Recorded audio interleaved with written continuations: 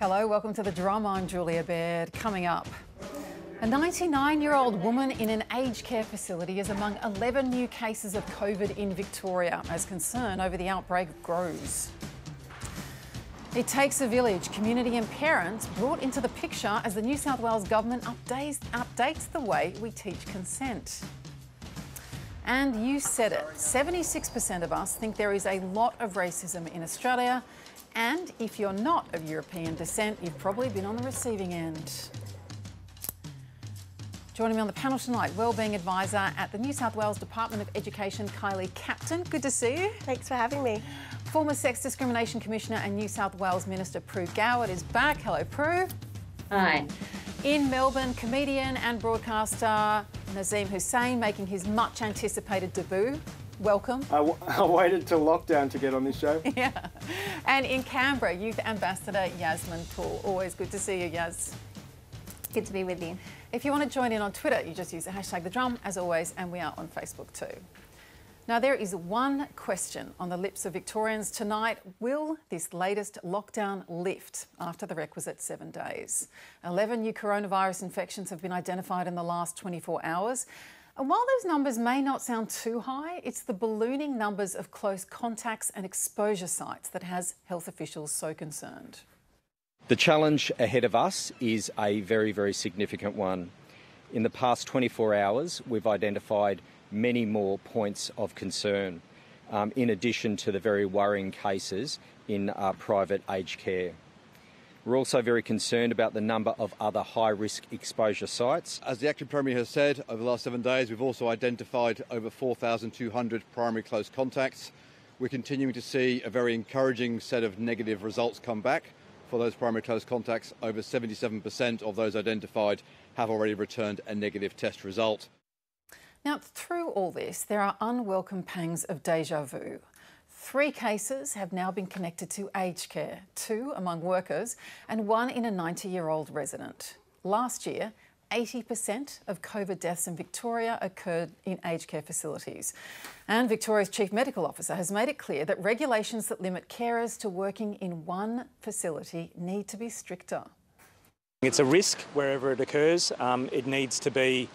There needs to be support and policy settings to minimise that to the fullest extent possible. I understand that some settings will have critical workforce issues if people can't move between settings, but the risk is manifest and it needs to be minimised to the fullest extent possible. For now, the federal government has requested that workers stick to one facility, but that's a request. It's not currently mandatory. Yasmin, I want to go to you first of all, because you're normally in Victoria and you're now in Canberra. How is it kind of watching it from a distance when it's just, you know, such an anxious prospect for so many? Oh, I think every single time this happens, it brings back flashbacks as to what happened last year. And I think myself and so many other people are still trying to process actually what last year was. It was such a bizarre experience being in lockdown for that long. But I think to me, looking at what's happening in aged care is that it's in a way revealing, just like last year, the existing flaws that existed prior to COVID. And by that I mean a lot of the time it's aged care workers that are underpaid and as a result have to take on multiple part-time or casual positions. And although state aged care centres don't allow their workers to go to different facilities, the federal government centres do. But I think what that goes to show is that the ongoing lack of fair pay really for those working in aged care means that they have to move between these centres. You know, that's not a choice for fun. That's not something, you know, enjoyable. It's something that they have to do to make ends meet. So I think there needs to be not only more government support and enough money for aged care workers to stay with one centre and one facility, but maybe this is something we can even continue after COVID to actually make it fair and equitable payment all round. It's exposed many kind of fault lines in terms of when it comes to casual and insecure work. Now, we're going to come back to the question of aged care with our guest Anne Connolly. But before we do, Prue Goward, one of the questions is, what is the federal government's responsibility when it comes to providing assistance to Victorians? We've seen a more vehement request for help, even though it's just a week or it could be longer. Where are their obligations here? Well, when it comes to aged care is a when it comes to JobKeeper, we're going to get to aged care in a moment, but when it comes to assisting the state in general. Look, I think it's a very difficult one because I think the federal government wants to be clear about how much of this is the responsibility of Victoria and how much of this is the nature of the virus and the game it's playing with our heads and our systems. I mean, I read the Royal Commission's report last year into that first terrible lockdown, and it was a horrifying analysis of poor governance, poor accountability, lack of transparency. I remember at the time Dan Andrews was absolutely adamant that he would reform all their systems, require minutes at meetings of executives, require ministers to meet with their department heads. I mean, things that you would think actually might just happen, but obviously needed to be drawn to his attention that, I mean, these were weaknesses in their system. So really, to me, the federal government's got two problems. First of all, they are all Australian citizens, and there are going to be terrible economic crashes and uncertainties for Victorians for many months to come, because after the fourth time, there'd be a lot of people from other states in Australia who will be very gun-shy about booking anything in Victoria, and of course, likewise for Victorians organising events. So I certainly think the ongoing impact is going to be quite profound this time, and the federal government clearly needs to address that because Victoria is such an important part of the economic engine room of Australia.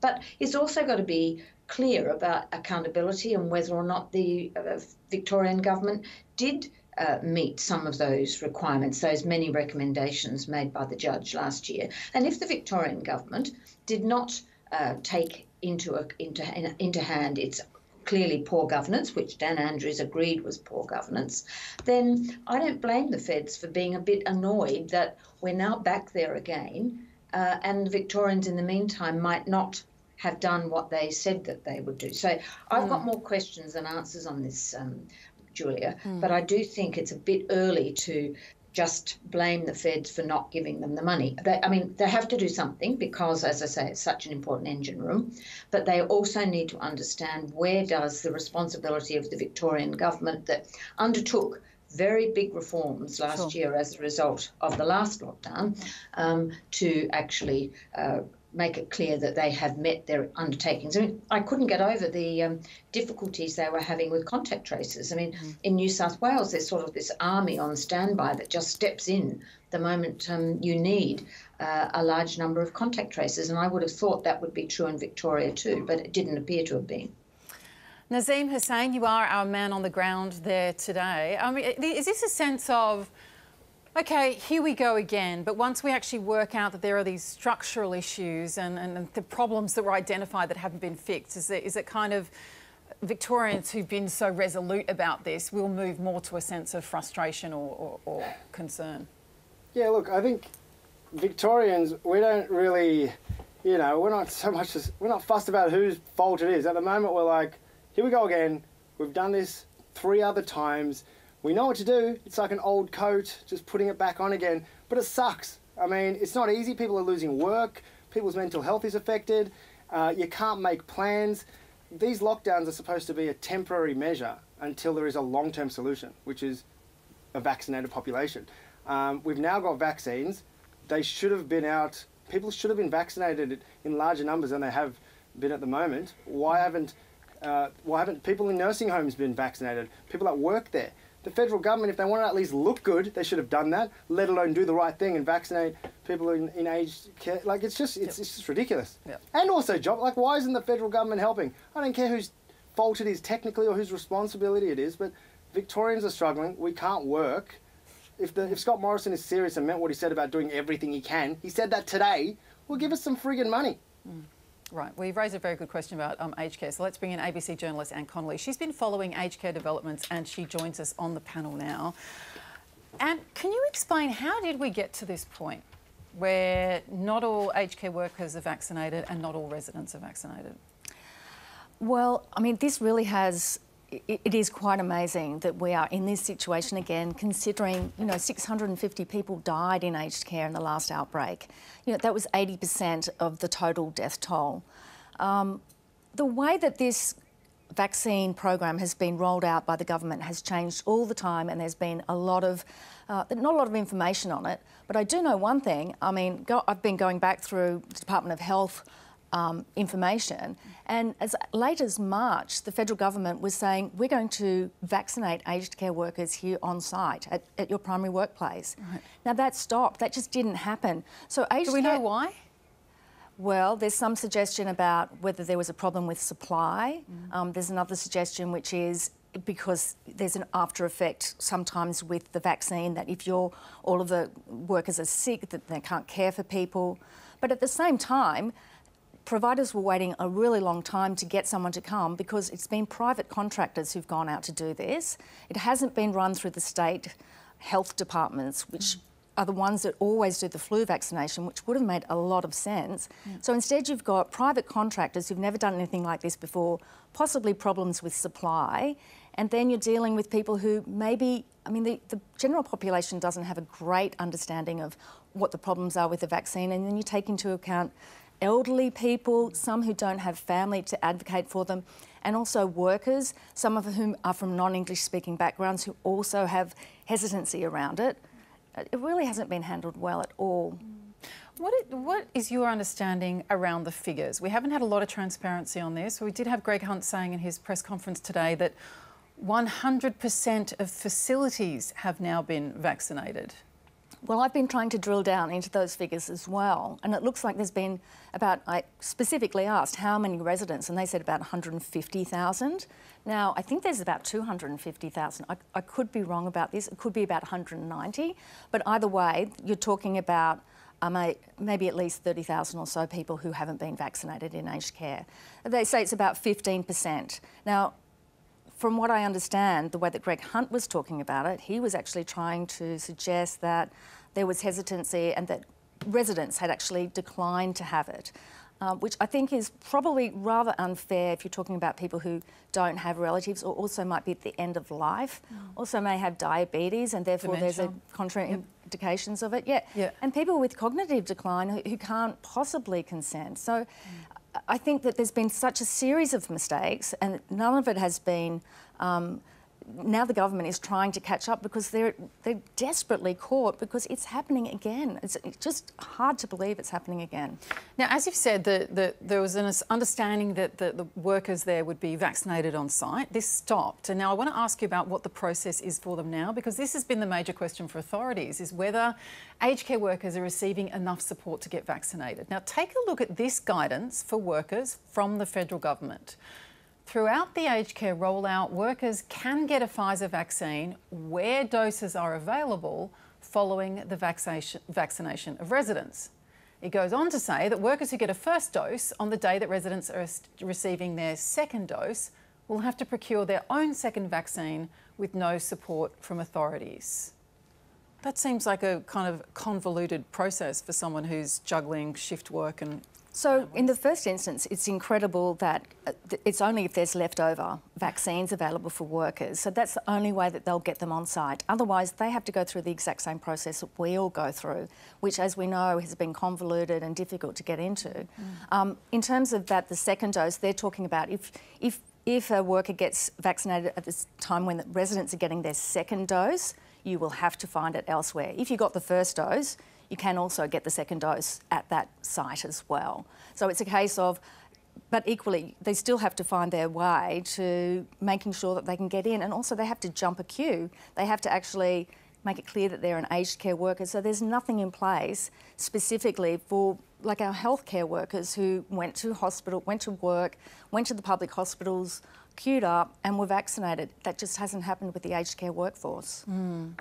Kylie, when you hear about this and the kind of this vulnerable population that still seems to be exposed, a decent segment of it, how do you respond? Oh, it's really sad. It's kind of really hard to believe that we're back in this situation. And I think that from the last outbreaks and, you know, all the things that were happening in Melbourne, you think that, I don't know, things would have been done to stop us from getting here. So I think it's kind of like, I don't know, it's really, really sad. And I think there just probably needs to be someone with just, I don't know, a little bit of decent common sense just to come in and say, you know, like, what is happening here? And let's just make it easier, particularly for those healthcare workers in those aged care facilities, as we do know that they're the most vulnerable. So we really need to look after our old people. It's really scary. And Prue, what about the question of workers aren't meant to be moving across multiple sectors, but it's not mandatory, it's just suggested, and it's also, you know, there, as Yasmin was saying earlier, there's a lot of structural issues with casual and insecure work. No, I agree. I mean, the feds have always found service delivery so difficult for all the obvious reasons in a big sort of disparate country like ours. And I think this is, you know, gosh, there'll be some screaming going on in Canberra. I mean, those forms that we've just referred to, they do seem to be very muddled. And yes, I certainly think that workers, if they're in the aged care sector and for economic or whatever reason, really, they work in more than one facility, you would have thought that they were as much a priority as the residents. So I think there's lots of lessons that can be learned from this. But I think we also need to be aware that there would be contracts with each of the residential care providers and the Commonwealth. I mean, they're monitored and registered and managed by the Commonwealth. So it's also important to know why was it only these aged care homes where not everybody had been vaccinated and where there were workers who weren't vaccinated, or is this a problem throughout the Australian aged care sector? We don't know those answers, and it could well be a reflection on the particular relationship and contractual understanding of this company, this aged care company, and the government. Anne, if it's mandatory for healthcare workers to have vaccinations, why not aged care workers? Well, that is a good question. There's a belief that that there is a lot of people in there who would not like to be vaccinated. They are fearful of it. Yep. As I said, different cultural backgrounds. They don't want to scare workers away. If they make it mandatory, you would think about potentially people not doing it. Yep. So I misspoke, by the way. It's mandatory for hotel quarantine, but not healthcare and aged workers. That's right. Yeah. So it's why encouraged. do we make that distinction there? Well, apparently because the fear is that if you do something, I mean, I don't believe the unions are absolutely in favour of making it mandatory. And the AHPCC says that they believe that they would get a better result by encouraging it. But there's a very different process, encouraging it and making it available and easily accessible, and both encouraging doses. it and saying, please find your own way and join the queue like everybody else, are two different things. So. And also, I mean, I just want to make the point, apparently Greg Hunt said in a press conference today that about 70,000 workers have been vaccinated now, and that's about 20% of the workforce. So that's nothing. If they had actually spent their time and effort actually vaccinating the aged care workers who do work across sites because they're often casual, they don't make enough money, etc., then this problem, if that had been the priority, because that's how it started last time, it was aged care workers working across sites, living in the community, coming in, and instead of, or at the same time, you know, the elderly people who are vulnerable. But it just seems like such a missed opportunity, and I can't imagine how families and staff and the residents are feeling. It must be terrible. I really appreciate you bringing your expertise to the show again tonight. Thank you, Anne, who follows this in depth for such a long time. Thanks so much to our guest, Anne Connolly, for joining us.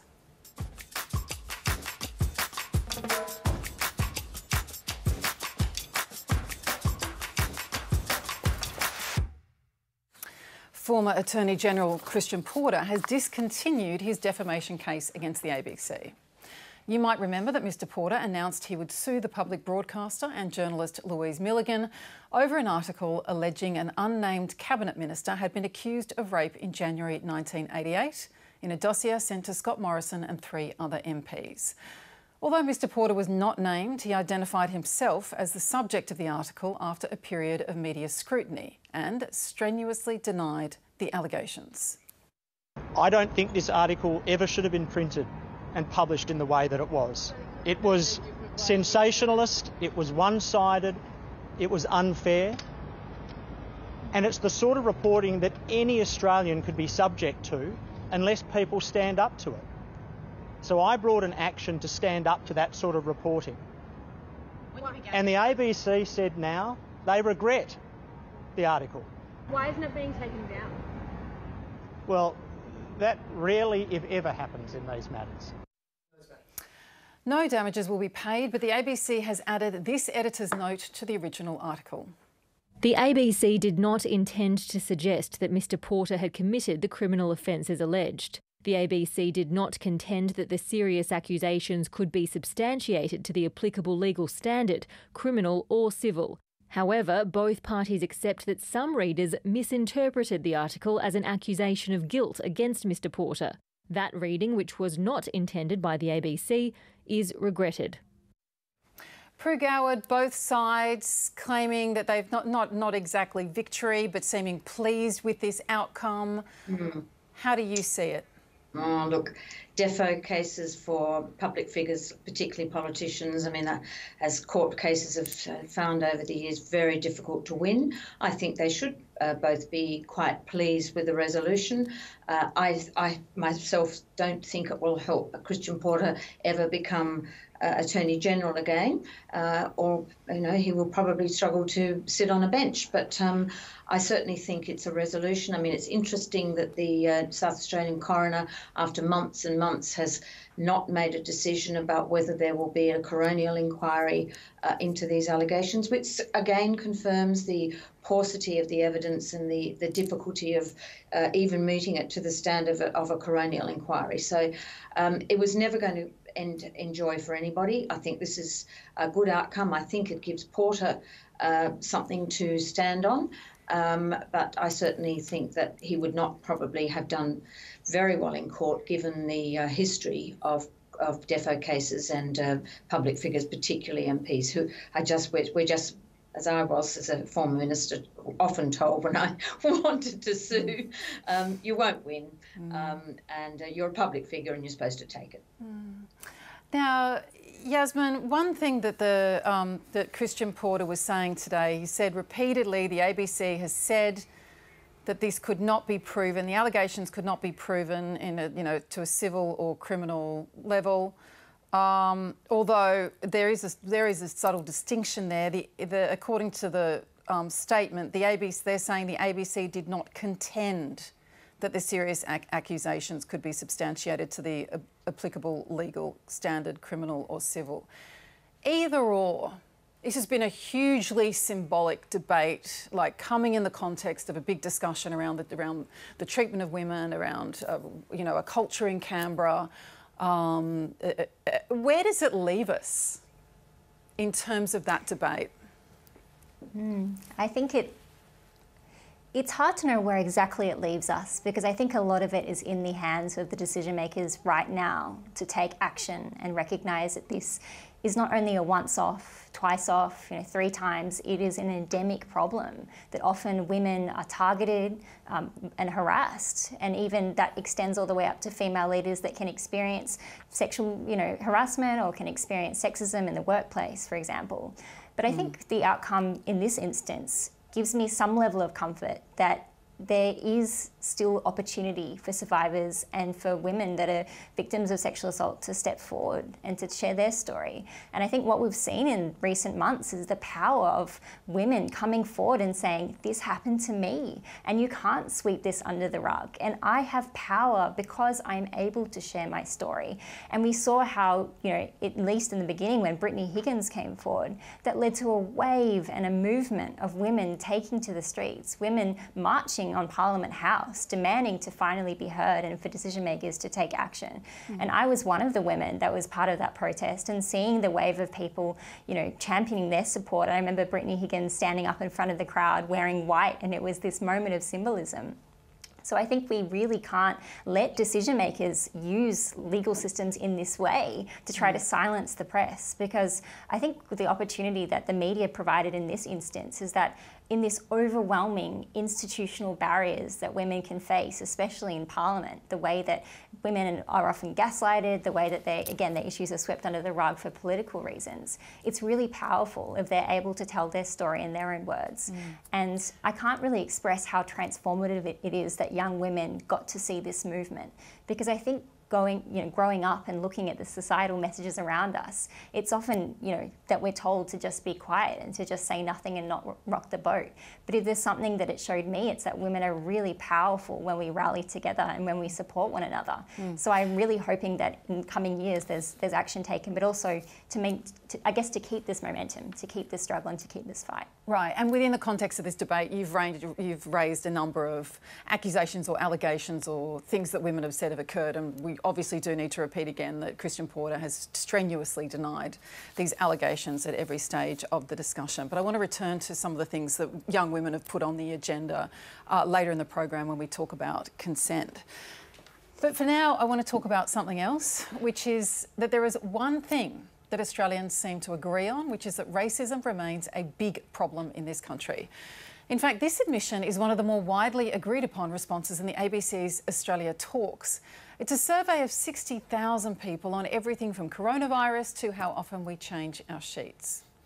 In the latest results, 76% of respondents agreed there is still a lot of racism in Australia, while a solid 61% of people confirmed that they have a friend, relative or workmate who tells racist jokes. Of all respondents, only 20% had personally experienced discrimination on the grounds of ethnicity, but when you ask only Aussies of non-European ancestry, this rate soars. 76% from this group report being discriminated against. Now, the survey also interrogated our perspectives of Indigenous Australians. 68% felt that Australia needs to do more to address past and current injustices against Indigenous people.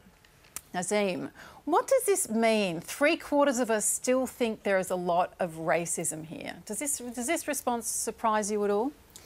Well, I mean, it doesn't surprise me, but it surprises. Well, it is news to a lot of people. I think the news is that, well, often when you tune into the public conversation, whenever racism is discussed, whether it's by media professionals or politicians, it's always debated as to whether or not racism exists. Is racism a thing in Australia? Is Australia a racist country? It's always like whereas for years we've known, and clearly this survey proves, that most of us just know racism exists, and not just that it exists, but that there is a lot of it in community.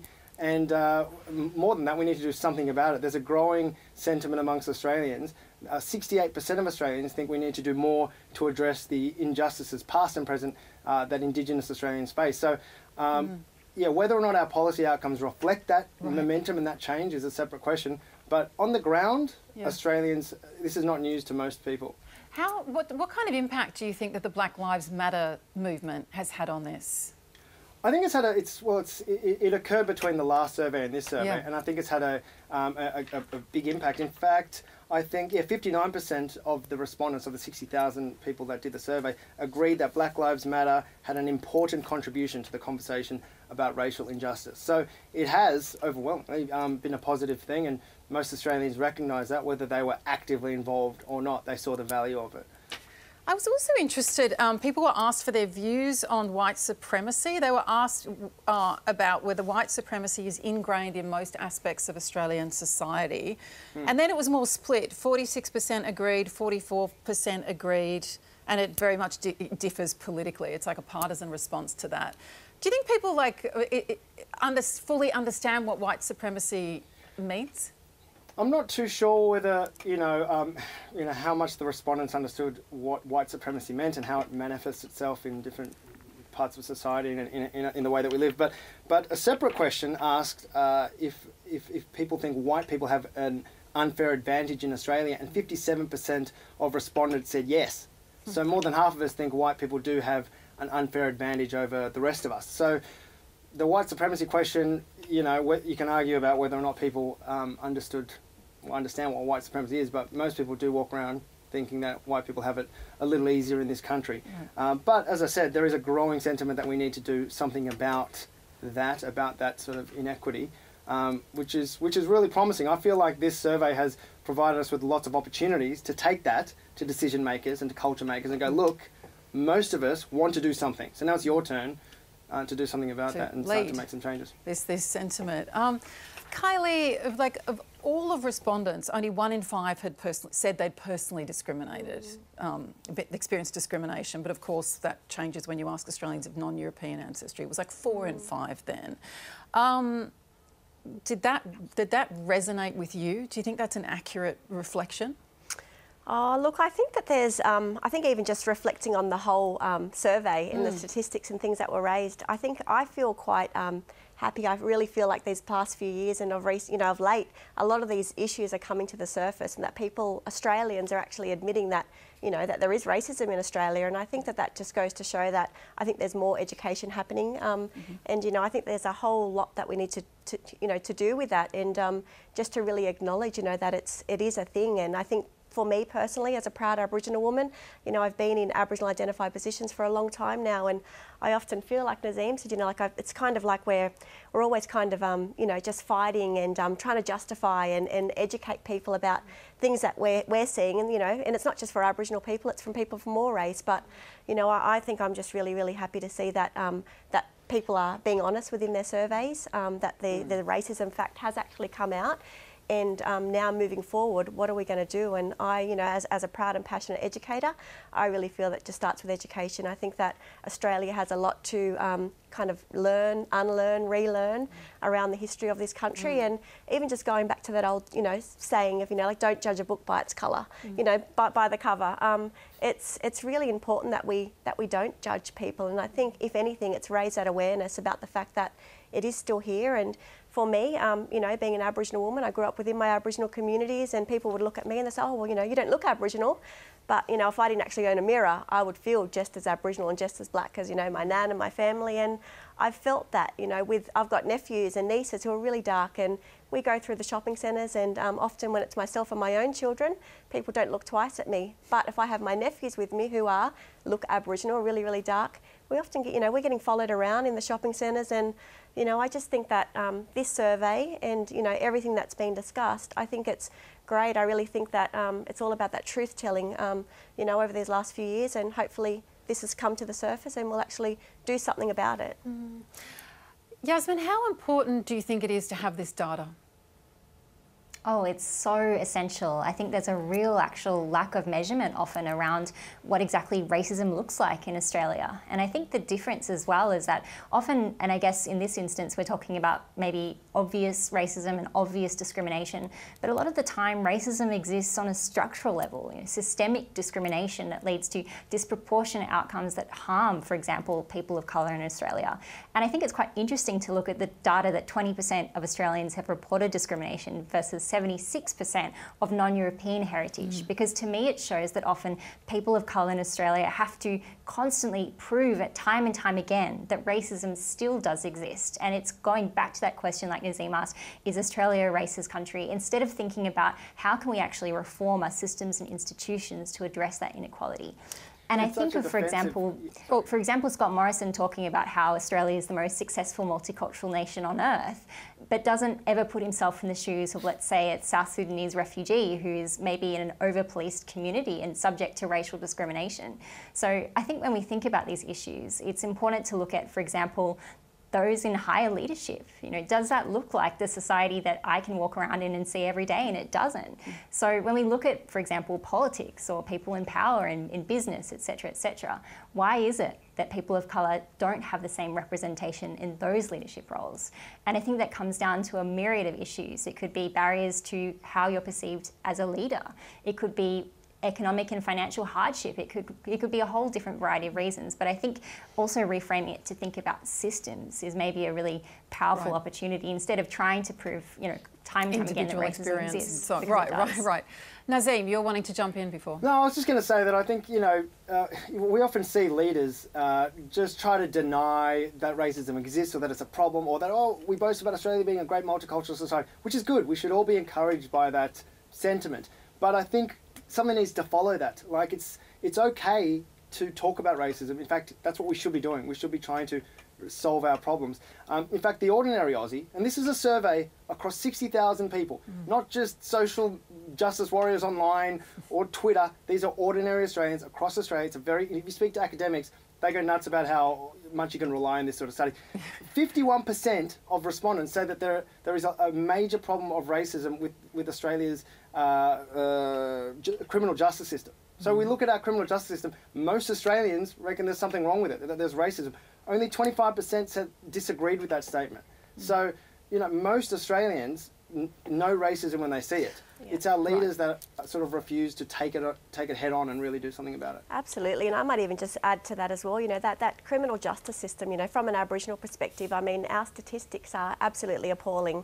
You know, you look at our juvenile justice centres, you know, like the overrepresentation of our Aboriginal youth in prisons, you know, it's just horrible. And I really feel a lot of it as well comes down to that racial profiling. You know, I know I've got, you know, community members that can't even walk down the street, you know, without getting pulled over by the police and getting questioned, or, you know, they look twice at them, you know, because of the colour of their skin. So, you know, I just think that we need to do something about it. It goes back to the systemic issue. Right. And it's up to Canberra to recognise this kind of groundswell of the majority of Australians.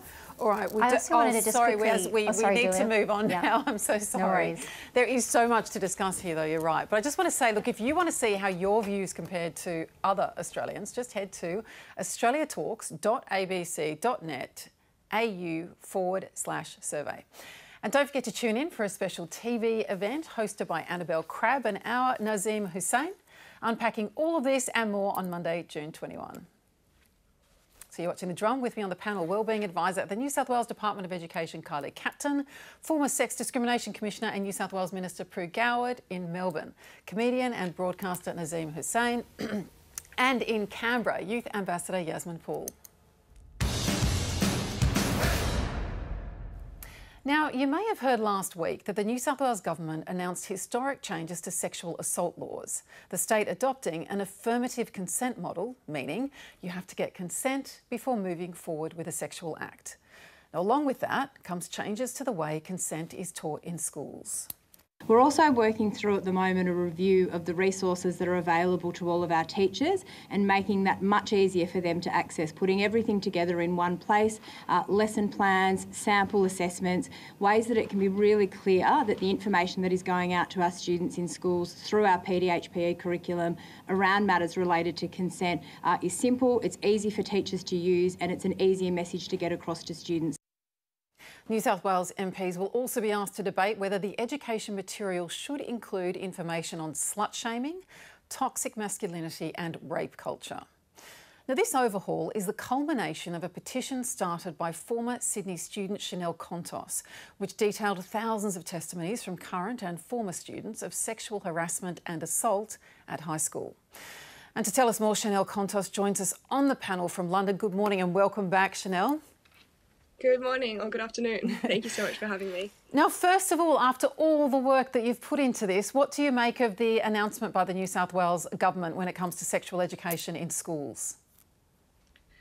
So, I mean, it's always great that it's at the forefront of issues, and I think it's really important that the government is understanding the necessity for both teacher resources and surveys to measure success. However, it's missing the mark because there's still a denial about the adequacy of our consent education, where it could not be more clear that there is still a problem here. And when we're measuring success in how often the resources are being accessed, we're not looking at the actual problem, which is sexual assault. We should be measuring the success of consent curriculum by the reduction of sexual violence in our country.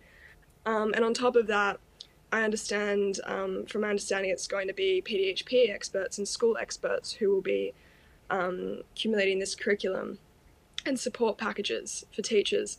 However, we have a problem there where these same people went through our Australian curriculum school system without adequate consent education either. So what we need to be doing is turning to academics, people who have masters, people who have PhDs in this area, and Australia has ample of them, and those are who we should be engaging in creating these teacher packages. At the same time, the curriculum still needs reform. So you think it's too timid and it's putting too much pressure on teachers to suddenly be experts in sexual consent? I think that we do change curriculum for students. It is so important to support teachers in that process, because unfortunately, there's still lots of taboos around this topic, and we know from research that the curriculum can be, as good as it wants, but it's ultimately how that one person in front of that room of students delivers that content. So we do need more support for teachers, and I don't think online resources curated by other teachers is necessarily the best way to do that. I also want to ask you about the changes to the consent laws that were announced by Mark Speakman last week. And in particular, because one of the things you've spoken about so clearly is the problem of rape culture and the prevalence of rape myths. And he gave, there are 5 new instructions to be going out to juries, which I meant to read out on air last week. And these directions are that, sexual assault can occur in many situations with acquaintances or with people you're in relationships with. They're not always, sexual assault isn't always accompanied by violence or threats. And there's no normal or typical response to being sexually assaulted. It may affect people differently. So when they're giving evidence, some people may be emotional, some people maybe not at all. And finally, it can't be assumed that the way a person is dressed or the fact they've consumed alcohol or drugs indicates their consent. How do you assess those as kind of very targeted attempts to shift our thinking around consent?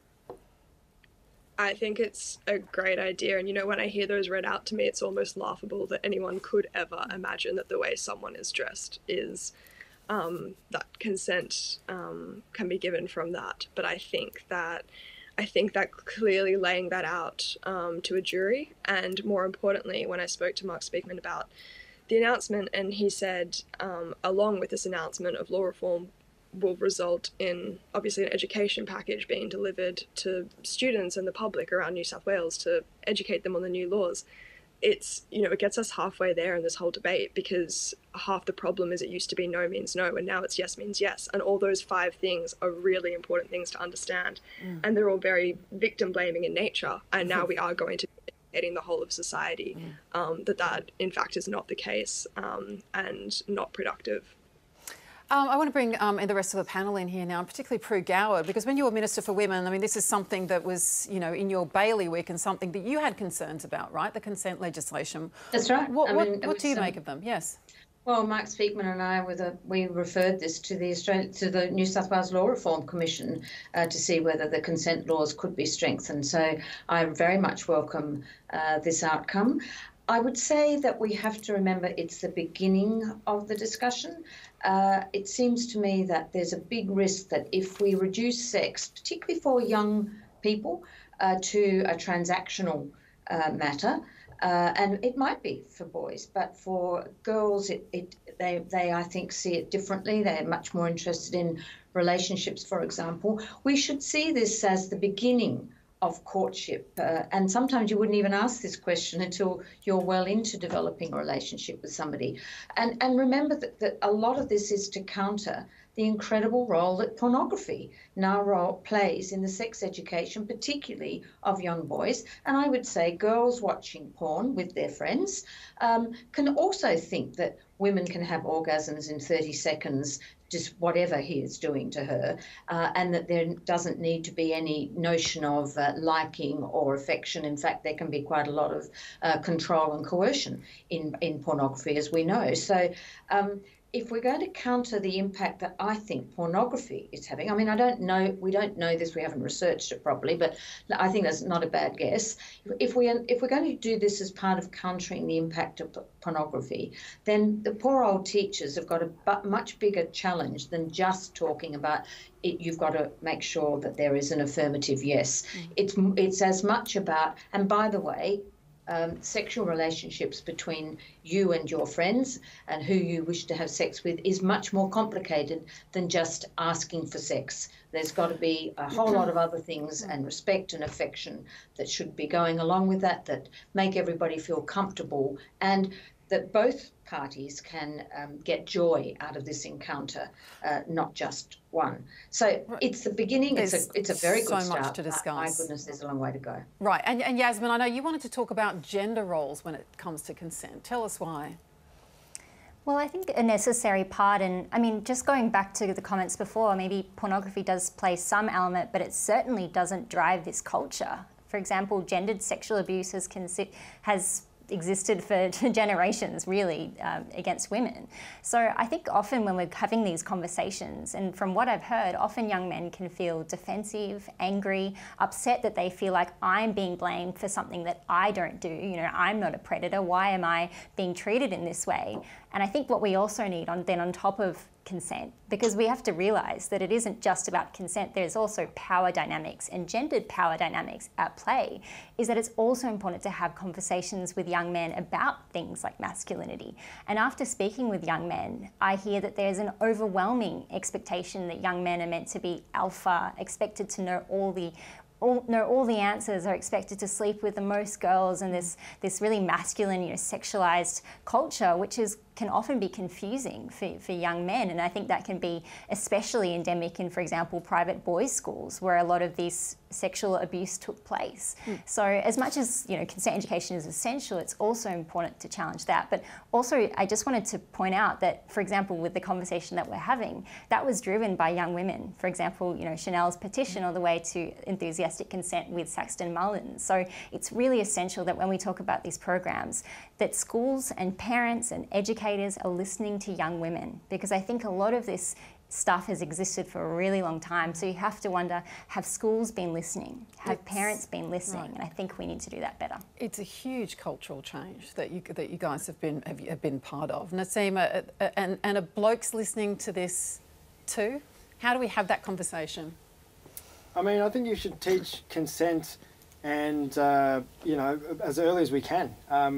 In the classroom, we talk about being nice to each other, respecting other people and their personal space and their property. We should be speaking about consent as early as children understand that they're their own person.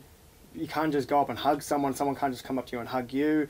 I see that go on with family, friends and their children. They ask their kids if they're comfortable giving a hug to an uncle. I think you can start conversations as early as children understand that they are separate from somebody else. I don't see it being a problem talking about consent when kids might not even understand what sex is. I think we just need to change culture from as young as age as we can. Right, around bodily autonomy. Chanel, before we lose you, can you tell us, I know you're going to be meeting with the Prime Minister. Can you tell us how that came about and what you plan to say to him? Yeah, so I emailed his media advisor a few months ago and didn't hear back with a confirmation, just heard back with a we'll think about it, basically. And then 2 weeks ago, I held a briefing with members of federal parliament, which was a really productive hour-long conversation where I kind of, from a youth's perspective, gave a sense of the problem we're dealing with, and then also using expert opinion and academic research provided answers to each of those problems. And following that briefing, I believe politicians must have told Prime Minister Scott Morrison to meet with me, because a few hours after that I received an email from his EA saying that he would be willing to meet, which is amazing. And the type of content I'm going to be speaking to him about is exactly what I was saying in my federal briefing, because basically the thing is with this situation is we know exactly how to reduce sexual assault. Experts and academics and women's groups know exactly how to reduce violence against women and to create a more respectful culture to everyone. This has been something that women have been working on for decades. All we need to do is for it to become a priority in policy, legislation, and resource allocation and education. The answers are there, we just need to execute them as solutions. So I'm really just going to be lobbying for the obvious here. We've been working incredibly hard. So thank you so much, Chanel, for giving us some more of your time, and we'd love to have you back on again to let us know how it's going. Thank you so much for having me. Thank you. Enjoy your London day. Thanks to our guest, Chanel Contos, for joining us again. Now, a common refrain when we talk about Indigenous history is we were never taught this at school, and that might be because this history hasn't always been taught. In fact, as recently as 2014, there was a call for greater focus on Western civilization and so-called Judeo-Christian values. But the pendulum may have swung back, with educators now pushing for an emphasis on First Nations perspectives of the European arrival and describing the experience of colonisation as an invasion. Here's the drums, Ruby Cornish. Okay, which way's the camera? We've got a school camera here. In 2010, Australia got its first national curriculum. What we're on about is making sure that the absolute basics of knowledge, the absolute basics of education are taught right across the country. Year 7. Its implementation was staggered. Education has traditionally been a domain of states and territories, and not all of them were enthusiastic about the national framework. Mr. you're in Year 6, are you? Okay, very good. In 2014, the year New South Wales became the last jurisdiction to finally sign up to the new curriculum, the Abbott government commissioned a review into it, including the way history was being taught. I don't think that Western civilisation is being given the pride of place that it should alongside other aspects of the history curriculum. In their final report, the two government-appointed reviewers agreed. One of their 30 recommendations called for greater recognition of Western civilisation's contribution to the development of Australia. The freedoms we have in Australia are derived from our Western civilisation, and Christianity, our Judeo-Christian tradition, is also very important. But the most recent review, which began in June last year, has changed focus again. This time with renewed attention on First Nations perspectives. So what's one of the examples from the Aboriginal culture? An advisory committee examining the way Aboriginal and Torres Strait Islander histories and cultures is taught found that many ideas were outdated and did not include enough truth-telling. A decade ago, we would say that Aboriginal perspectives were really invisible and mute in the curriculum, and truth-telling, particularly from Statement from the Heart, is a contemporary focus for the whole country. Among other things, the advisory group has proposed the phrases First Nations Australians and Australian First Nations peoples be preferred over the terms Aboriginal and Indigenous, which it says are increasingly being rejected by First Nations communities. As well as acknowledging First Nations connections to country and place, the proposed curriculum would explicitly describe their experiences of colonisation as an invasion that denied them access to both. The various rights conferred by the 1993 Native Title Act would be included, and the new curriculum would acknowledge the country's first people as belonging to the world's oldest continuous cultures. I think the revisions are in sync with contemporary thinking, and we want to make sure the teachers of today have the correct tools for the kids of tomorrow. We want them to be able to understand competing worldviews. We want them to understand the richness of the country that they live in and to be able to view it from a number of perspectives. Feedback on the proposals will close in July. The new curriculum is expected to be finalised in September and will go live at the beginning of 2022. Now, Kylie, this is your bread and butter. This is the work that you've been doing for 15 years to help public schools improve the way they teach Indigenous history. How do you go about that, and how do you assess where we're at? Yeah, so we've been doing an amazing job. I work with the Department of Education, and it's all about cultural awareness training for our staff, I believe. It starts with the teachers in the classroom, and fortunately enough, we have these amazing policies that really support the work that we do, and they really just highlight the fact that Aboriginal education is everybody's business. So it's not just for those schools that have those high population of Aboriginal students, it's everybody's business, and it's everybody's history. It's not black history, it's not white history, it's Australian history. And I really love that that notion of truth-telling, and I really feel that these last couple of years, with the NAIDOC themes and reconciliation themes, the truth is really coming to the surface. And I think for so long, it's kind of been swept under the rug, like for me, I grew up, within my Aboriginal community and with a high population of Aboriginal students, but it wasn't until I elected to study Aboriginal studies in my senior years and then went off to university that I actually really understood why my people were suffering, and that intergenerational trauma is passed on from generation to generation. And you look at our statistics and they're appalling, in lots of different areas when you have a look at those Close the Gap reports. And I'm really happy, and we're doing an amazing work in this space about just educating the educators. And is that hard, getting the teachers to have the confidence when they themselves might not have been taught properly at school? Like, you know, I went back through my history books recently when I was in Year 8, and the first mention of Indigenous people was under a list of problems for squatters. Yeah, we do. Yeah, like that was the and it's first appalling. mention. You know, it's absolutely appalling, and it is hard for a lot of teachers, particularly the ones that have been around for a long time, you know, and they haven't had to teach this in the past. But it is about truth telling, and it's in our policies. And we, you know, with the department, we actually just go on this, you know, we've got a AECG who are our, you know, peak advisory body as well, and our partnership with them. It's about just educating and giving them the confidence to build relationships with their local communities, and knowing that Aboriginal history, and, you know, there's lots of different nations and clans right across Australia, but just giving teachers the confidence to actually have a go, because we are a very small population within this country and we need teachers, and it's about building empathy. We find that if we can go back and educate the teachers, and they often will come and say, look, I've been teaching for, you know, 20, 30 years and I've never thought to really, you know, get excited and actually really celebrate Aboriginal history. So it's not just all that sad stuff that we need to focus on, it's all the rich and beautiful culture as well that's there for everyone to share. So it's about, you know, improving their confidence, and what we're seeing in the classrooms is absolutely amazing. Like, you know, it's really exciting, and I think that I'm hopeful that in the future we're not even going to be having this conversation, because things really are improving.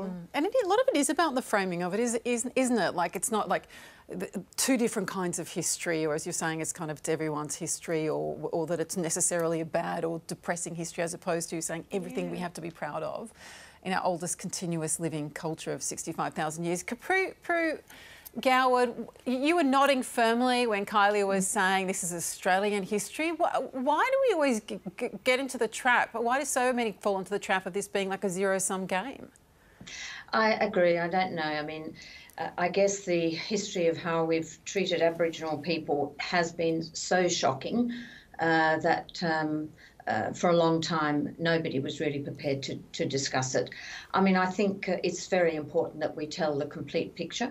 And I absolutely endorse the use of history and culture as a way of teaching students, not just about Indigenous history and culture, but about how that can be part of their academic skill development, so that it's got a wider application too. But I guess the issue that worries me the most is that we have some very, as we've said, some terrible statistics about Aboriginal children, particularly the rate of removal of Aboriginal children, the rate of sexual assault of Aboriginal children, the rate of Aboriginal suicide. I mean, there are so many serious problems.